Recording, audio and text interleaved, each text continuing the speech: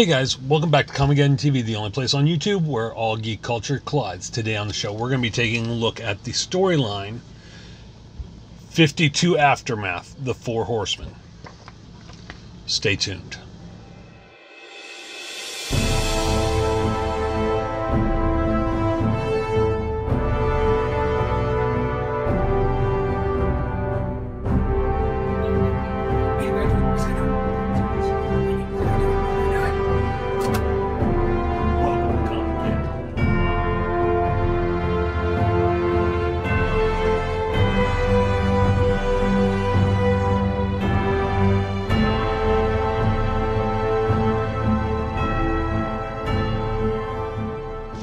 Alright, so 52 Aftermath, the Four Horsemen, is a 6-issue miniseries. Currently, I have issues 1 through 4 and issue number 6. I am missing number 5. But this storyline really stuck in my mind since I first read it, mainly because of what happens to the Trinity and Batman specifically. So 52 Aftermath, the Four Horsemen, takes place after about 8 months after Infinite Crisis. 52 was a year-long miniseries from DC Comics. It involved 52 weeks, the 52 weeks after Infinite Crisis. No Batman, no Superman, no Wonder Woman. All three of them basically took a break from being superheroes because of the mental toll Infinite Crisis took on them. And a lot happened in that time. At one point, 52 Aftermath isn't 8 months or 8 weeks after, or 8 months after Infinite Crisis. It's after the return of the Trinity. So after the end of 52. I've got the wiki pulled up here, plus the comics and everything. It's a little jarring. But 8 weeks after, or 8 months after Infinite Crisis, the Four Horsemen of Apokolips, what is known as the Four Ages of Apokolips, which, according to the wiki here, the Four Ages of Apokolips, Apokolips being the planet Apokolips, in its Anguished Bloody Morning, their coming was foretold in Book 10, Chapter 7, the Revelation of Apokolips, of the Bible of Crime.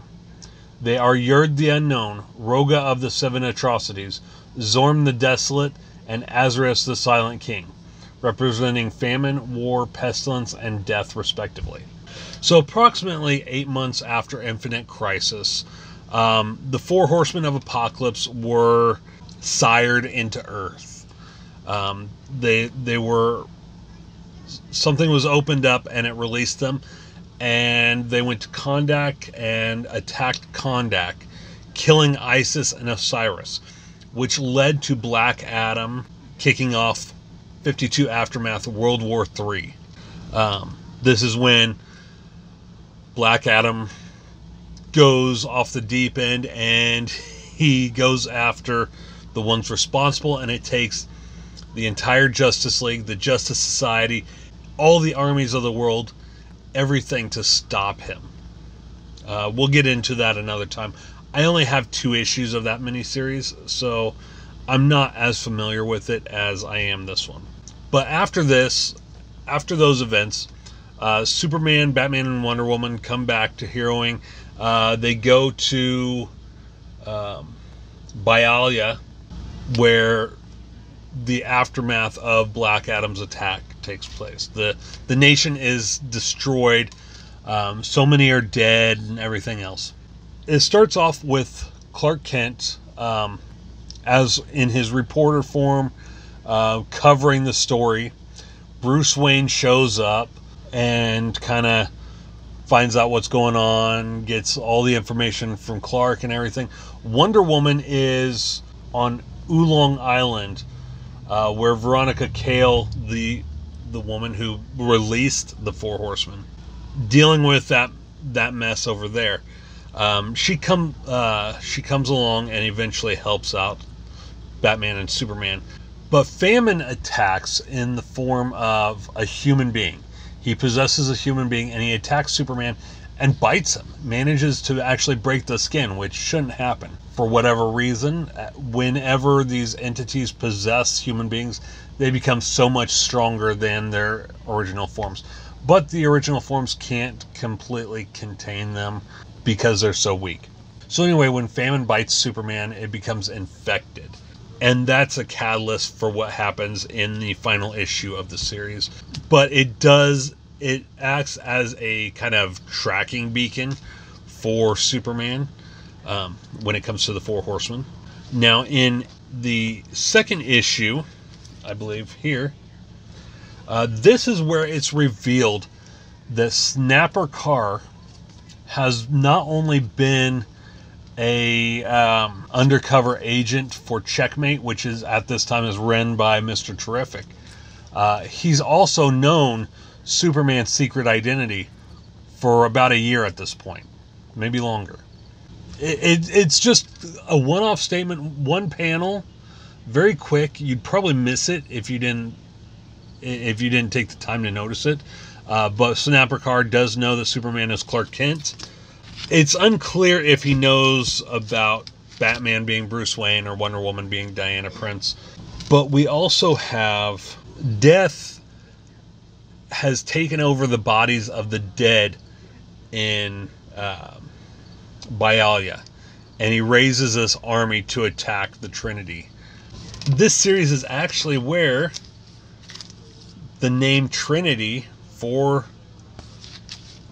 Superman, Batman, and Wonder Woman becomes canonical in the DCU because Lois Lane gives them their name, Trinity, at the very end of the final issue. All this is going on while the Four Horsemen are erecting their new bodies, a combination of biology and machinery to build their new bodies.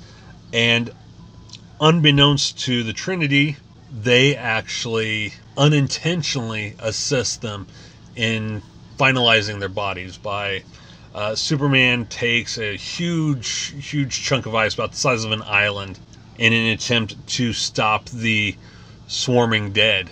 And when he does this, it actually helps them for whatever reason. Somehow it helps them finish their bodies. So they go on the attack. And this miniseries, I've already mentioned Snapper Carr. It also has Mr. Terrific, and it has the Doom Patrol in it. Well, in the final issue, once the bodies of the Four Horsemen are destroyed, 3 of the Four Horsemen anyway, their souls decide to possess those that welcome them. They're only able to possess those that welcome them. And so Superman, being infected from the bite, his body is welcoming pestilence into him. It's not a conscious thing for Superman. It's his body having the infection has basically offered home to pestilence. Wonder Woman, being that she is a warrior princess and all this, her spirit welcomes war into her. And so then Veronica Cale, she swallows this, I'm not quite sure what it was. It looks like a jewel or something that is able to imprison the Four Horsemen.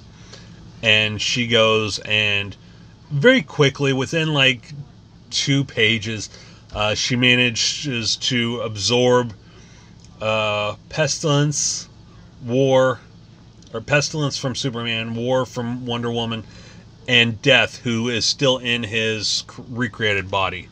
And then we get this really cool scene of Batman.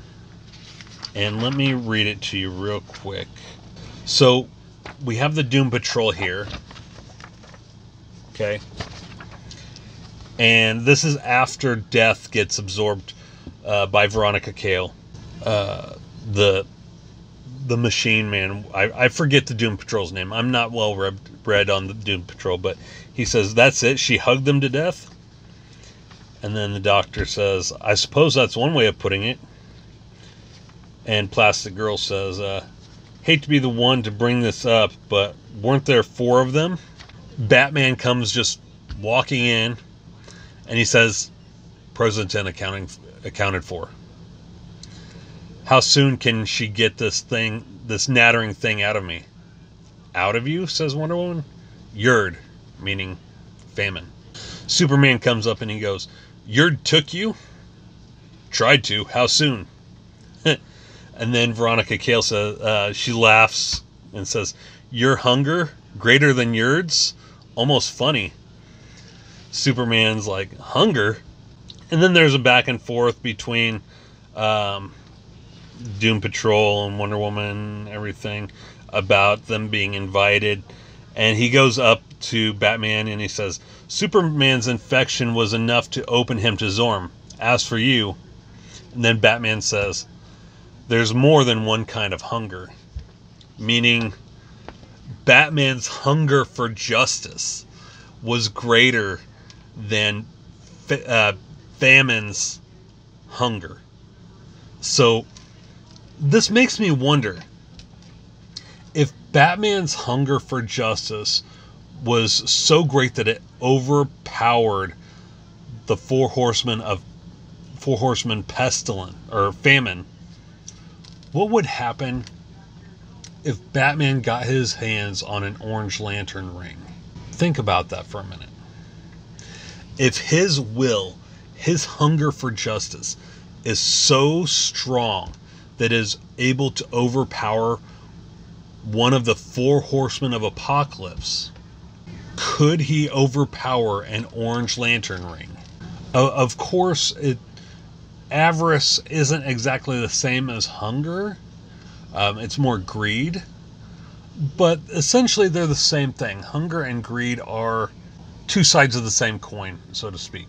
So it really makes me wonder what would happen if Batman got his hands on an orange lantern power ring. We've already seen him with a Green Lantern ring. We've seen Black Lantern Batman. We've seen White Lantern Batman. And Yellow Lantern Batman, I think. It almost makes me wonder, would Batman be strong enough to hold down the entire emotional spectrum like Kyle Rayner did? Overall, I really liked this miniseries. I still need to get number 5. It's been missing from my collection, basically, since I found these at my local comic shop, which is now closed down. So I do need to track that down, as well as the rest of the issues for World War III. Very, very good story.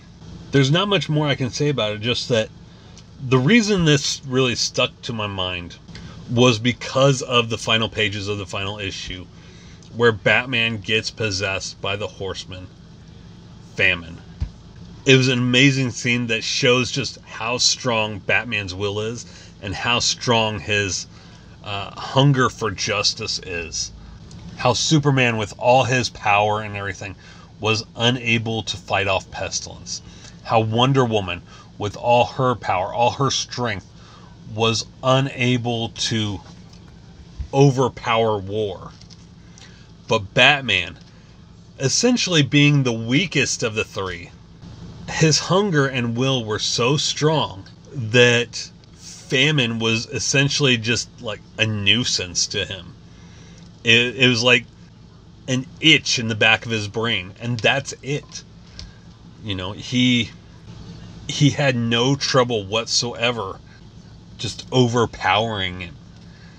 And I would have loved to see what that was like from Famine's perspective. How an insolent, puny mortal could be strong enough to overpower him. Next time, I'm going to try to do more of these story review videos. I'm also going to get into some book reviews. I was doing them for a while on one of my other channels, but I switched that channel over to something else involving mental health. So I'd like to bring those book reviews over here. As you can see, I do a lot of reading. I'd like to review Darcy Coates' books, Penelope Douglas, Stephen King, Amber Smith, just all these different books, because I do a lot of reading. I listen to a lot of audiobooks. I know this channel started out as kind of a comic-centered channel, but it is a place where all geek culture collides. And there is no better or bigger geek in the world than a library geek, someone who loves to read. So yeah, I think I'm going to bring book reviews over to the channel and do a lot more of these types of reviews as well. So let me know what you thought of the story. Leave it in the comments below. Don't forget to like and subscribe as well. If you enjoyed that video, make sure to check out one of these two playlists for more videos just like the one you just watched. I've been Shannon. This has been Comic-Geddon TV, the only place on YouTube where all geek culture collides. Take care, geeks.